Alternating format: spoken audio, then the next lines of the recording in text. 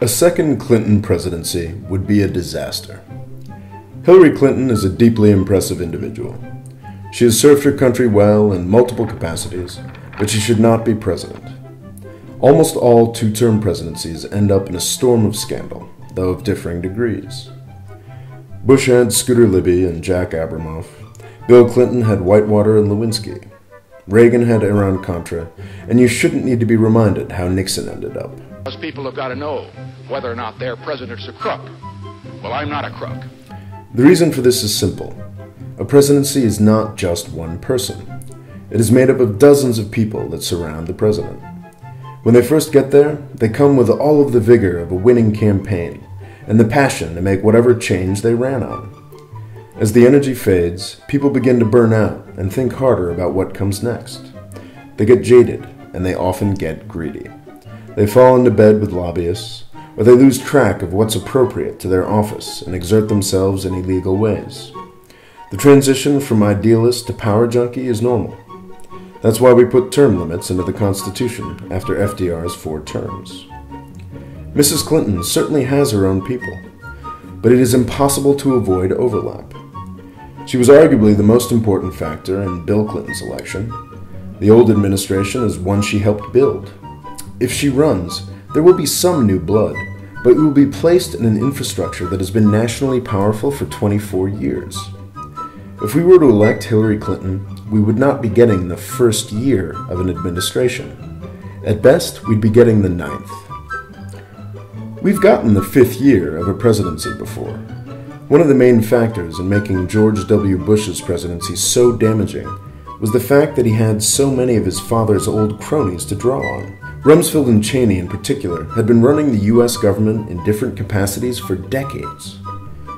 They were not going to change Washington, D.C. They were Washington, D.C. They could instantly make the government work for them and their chosen friends and corporations.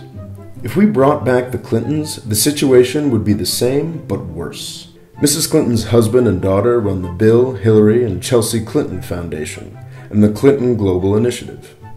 These organizations do some extraordinary work, but they do so by working the levers of power and money on a national and international level. The amount of money flowing through these institutions is staggering. The foundation takes in tens to hundreds of millions of dollars annually, and Wikipedia estimates that the Clinton Global Initiative manages charitable commitments amounting to over $72 billion. This money has led to some incredible good works, but it has also led to some extraordinary opportunities for what can only be described as corruption. The New Republic and the New York Times Magazine have done some excellent reporting on these issues. Please click the links in the description below. The articles describe many troubling things, but the most troubling would have to be the fact that there is a core of people throughout financial, governing, and charitable elites who owe their entire professional lives to the Clintons. That kind of power and loyalty is just not good for a republic. Our first female president would also be our most imperial to date.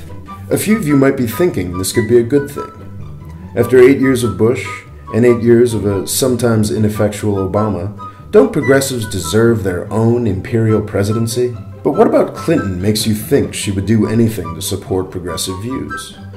What is the Clinton record on our bloated and corrupt financial sector? What is the Clinton record on the war on drugs and the American prison industry?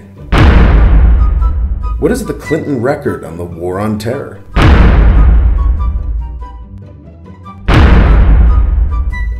There is no progressive Clinton record. Well, abortion rights would be pretty safe. Probably.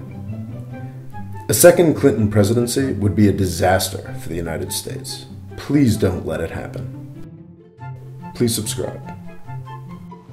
In the 4 years since the inspectors left, intelligence reports show that Saddam Hussein has worked to rebuild his chemical and biological weapons stock, his missile delivery capability, and his nuclear program. He has also given aid, comfort, and sanctuary to terrorists, including al-Qaeda members. It is clear, however, that if left unchecked, Saddam Hussein will continue to increase his capacity to wage biological and chemical warfare and will keep trying to develop nuclear weapons.